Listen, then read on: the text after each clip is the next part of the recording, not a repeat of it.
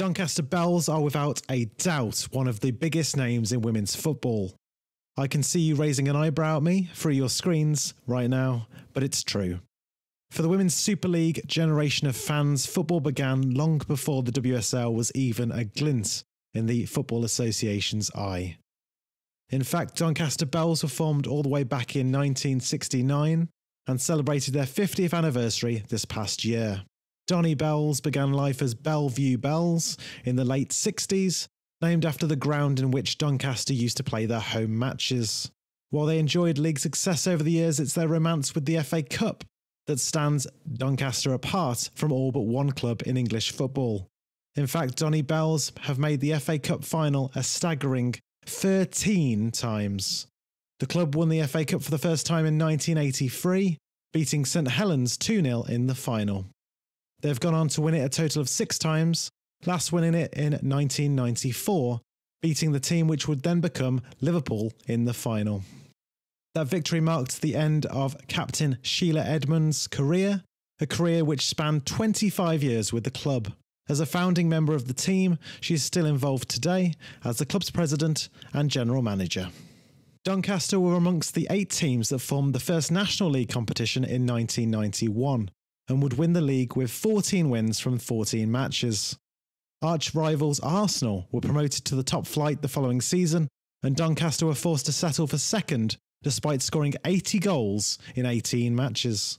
The Belles roared back to success in 1994, winning the league with 16 wins in 18 matches and scoring buckets of goals, 110 to be exact. In 2003, Doncaster Belles merged with Doncaster Rovers, despite reservations from members of the team at the time. The same year, the club appointed John Buckley as manager, a position he would hold for 10 years. The Belles would then go on to become a founding member of the Women's Super League in 2011 and would also go independent as a club around the same time, cutting their ties with Doncaster Rovers. Doncaster's team that year included current Manchester United trio Mary Earps, Jessica Sigsworth and Amy Turner, as well as Chelsea duo Millie Bright and Bethany England. The club finished in the bottom 2 in 2011, 2012 and 2013 before being demoted to the second tier with Manchester City taking their place. That only tells part of the story though. The restructuring of the top 2 divisions was announced in April 2013, days after Doncaster Belles played their first game of the season. Clubs were required to prove that they had the funds, and due to a sponsorship deal falling through, were cast down to the second tier.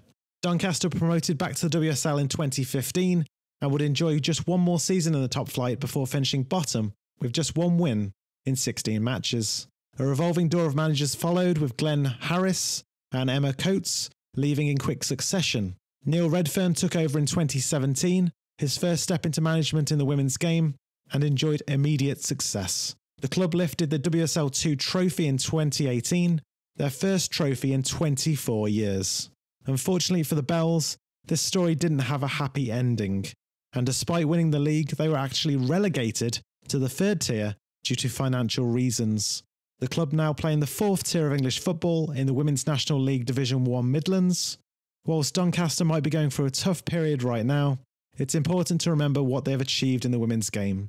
Their famous yellow and blue colours are ingrained in football to this day, and hopefully one day we shall see them walking out in the WSL once again. If you've enjoyed this video, please like the video and share it with your friends, and we will see you again for another one soon. Thank you for watching.